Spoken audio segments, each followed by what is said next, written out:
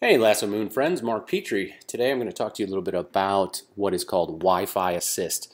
It's a relatively new feature that came out with the release of iOS 9 for your iPhones and iPads.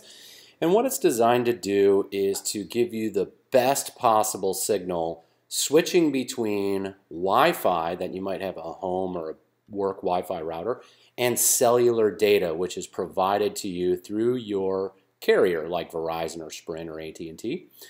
And cellular data is very limited in most plans these days. In fact, I have a plan that has 2 gigabytes. So what I try to do is always connect wherever I can to Wi-Fi. But with this new feature that they have called Wi-Fi Assist, if it detects a weak signal for my Wi-Fi, it can automatically switch it back to my cellular data plan. And I don't want it to do that because I don't want to end up with overage charges.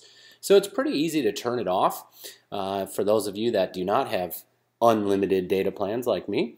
And all you need to do is go into Settings and then go into the Cellular option. Then you got to scroll all the way down to the bottom and you will see the Wi-Fi Assist.